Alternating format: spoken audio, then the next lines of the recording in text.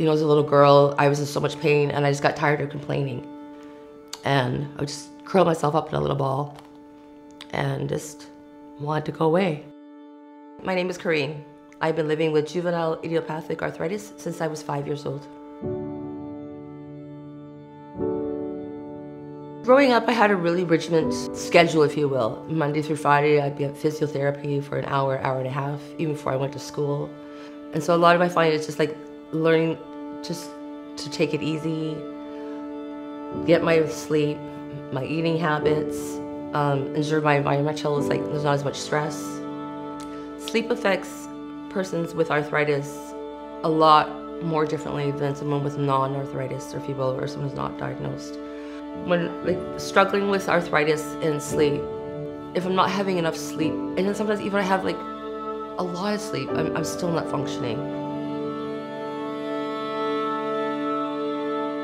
Typically, for someone to be diagnosed with insomnia, they need to be experiencing symptoms of either difficulty falling asleep, staying asleep, and also feeling unrefreshed. And these symptoms need to be occurring every other day for at least 2 weeks. And what we see is that when people start developing insomnia, the symptoms tend to persist quite a long time, anywhere between 6 months to a year. This is what we call chronic insomnia, and chronic insomnia, studies show, tend to occur more frequently in people who have chronic conditions such as arthritis compared to in the general population, where they may subside within a few weeks. And I'm always looking for new ways. I'm always wanting to learn and or research new ways, to help, relax myself, or just to bring my, condition stabilize, remission side. I believe in and support research 100%. The first line of treatment for insomnia is actually what we call cognitive behavioral therapy for insomnia, also known as CBTi.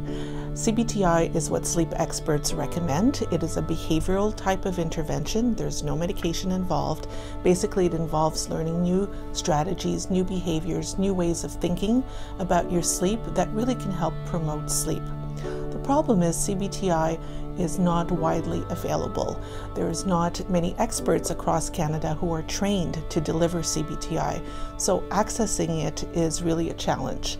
So we were going to be testing it on 52 patients with arthritis who have sleep difficulties. This research is that, given the findings that we obtained from the needs assessment, we are in the process of tailoring the program, and then we will be testing the program in a small pilot study. Ultimately, we hope that this research will provide an evidence-based program so that patients can learn to better manage their sleep problems. It will be a program that will be accessible, delivered over the internet, completely self-guided, and we hope to see that these symptoms of sleep will not only be improved, but we'll also see improvements in other symptoms that tend to cluster together around sleep, such as fatigue, such as pain, such as depressive symptoms. Having arthritis and coming across a program regarding sleep and help me learn, manage, better understand would help me function. I feel like we're burnt out due to lack of sleep. And so better understanding sleep and the role it has on our health condition, I believe would create more longevity in life.